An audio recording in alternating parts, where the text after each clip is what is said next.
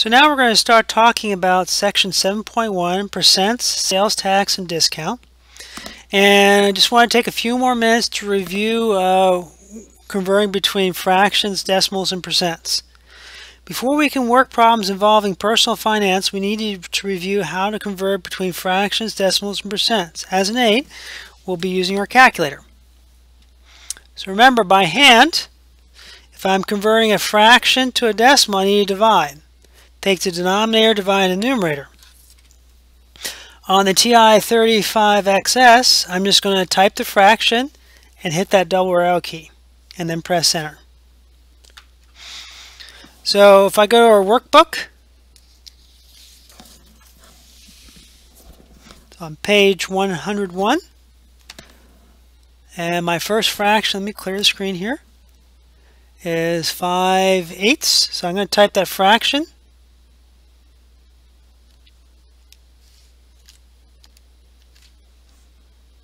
When I hit enter, it doesn't do anything. It just gives me a fraction back. So next to the 3 key, I hit that double arrow key, and there's my decimal, 0.625. You should know how to do that by hand, but in this chapter, I need you to be able to do those very quickly. So I want you using your calculator. Let's look at 1B. Clear the screen. Sorry for the glare on the calculator. So I'm going to enter the mixed number. So now to enter a mixed number, you look at the fraction key, and right above it, in green, you've got your mixed number key. So you're going to hit the second key and the fraction key. And that gives you 3 spots to put in your numbers. So you can put the 5 here, that's the whole number. Hit your right arrow key to get up in the numerator. Hit the down arrow key to get down the denominator. I'm going to hit the right arrow key to get out. I'm going to hit that double arrow key next to the 3 key, and then enter. So it'll be 5.155.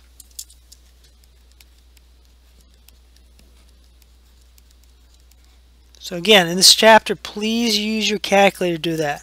We need you to get these quickly.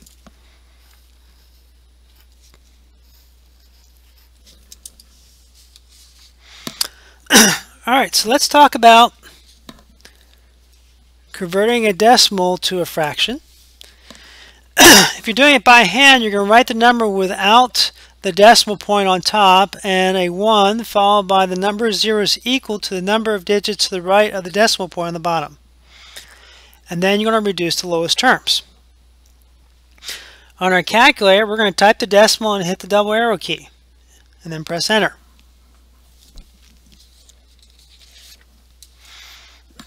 So if I've got 0.35, let me clear my screen. I'm going to type in 0.35, hit that double arrow key right next to the 3 key, hit enter. 7/20. So not only was it right for a fraction for me, it also has already reduced the lowest terms. Let's go 5.065. Hit the double arrow key, enter. Now it's going to give me as an improper fraction.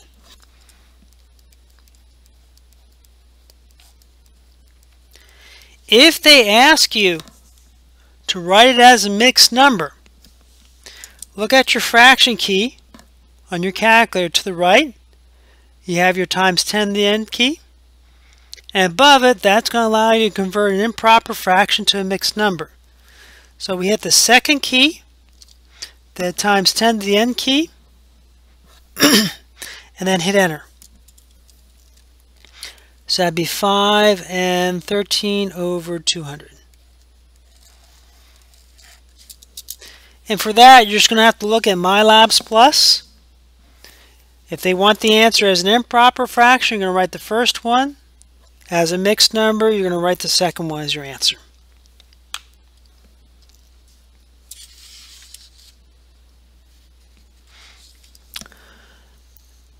Now, we need to next talk about converting a percent to a fraction. So if you have p%, you can put p over 100, Or likewise, you can do P divided by 100.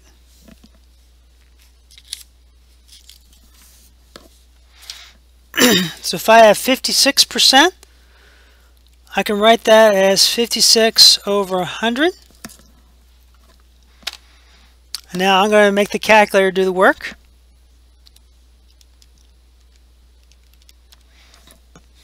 So that reduces to 14 over 25.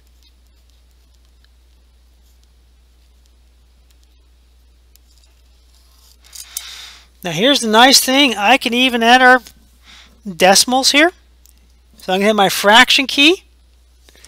I'm going to literally type 235.6. Down arrow, put 100. Enter. Now it gave me to decimal, that's okay. I can hit my double arrow key and it'll convert into a fraction. So it'd be 589 over 250. Again, if I need a mixed number, I hit that second times 10 the n key. Be 289 over 250.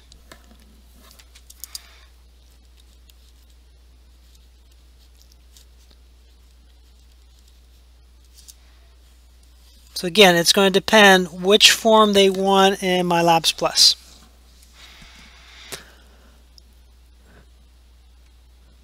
Now for C, notice what I can do here. I can do my fraction key.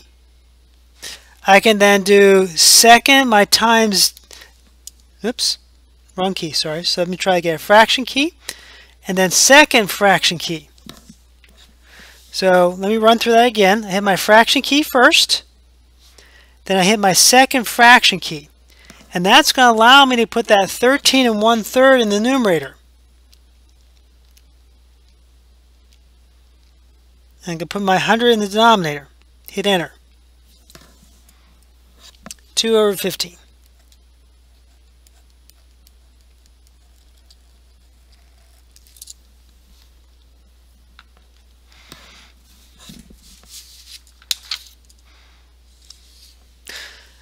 Now, if we need to go in the opposite direction, converting a fraction to a percent, we're just going to multiply it by 100%. So if I have 3 and 5/16, just type in second fraction key, 3, 5/16, and I'm going to times it by 100.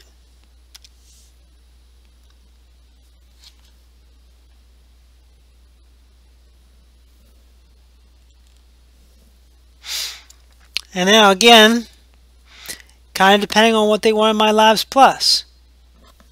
More than likely, at the very least, they're going to want to write this as a mixed number. So that'd be 331 and 1/4%.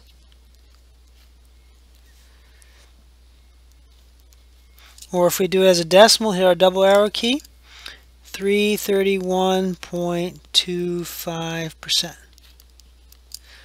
Very rarely are they going to write a percent as an improper fraction. So for B, we got 11 over 12. So I'm going to do my fraction, 11 over 12. And then we're going to multiply that by 100. Again, normally they're not going to want an improper fraction for a percentage, so we're going to do second times 10 the n key. So that'd be 91 2/3%. Hit my double arrow key and be 91.6 repeating. In that last place, the calculator is rounded off. There's a 6 after that keeps on going, so it's rounded off to 7, but we're going to leave it as 91.6 repeating. Now, MyLabs Plus, they might tell you to round off. If that's the case, you just round off to the appropriate place value.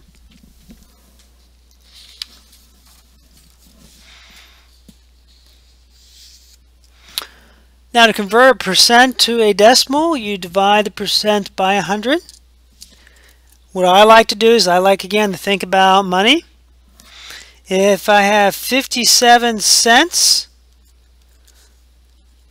I'm going to move the decimal point over 2 places and rewrite that as $57.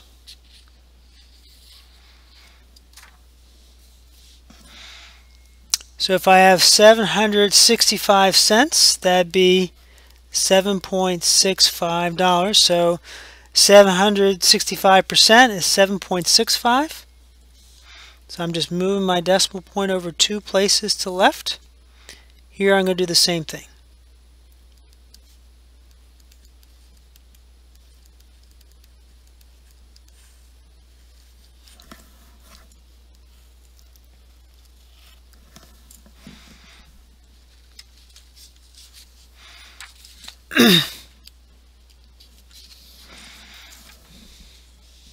Finally, we're going to talk about converting a decimal to a percent. Well, instead of going to the left, you're going to move your decimal point 2 places to the right. And again, you can think about the analogy with money. If $0.56 equals 56 cents, then 0.56 equals 56%. Again, thinking of dollars as our decimal and the percent is our cent. So go ahead and do the problem on page 102. So I'm changing this percent. I'm going to move it 2 places to the right. That becomes 90%. And here's move it 2 places to the right. That becomes 954.8%.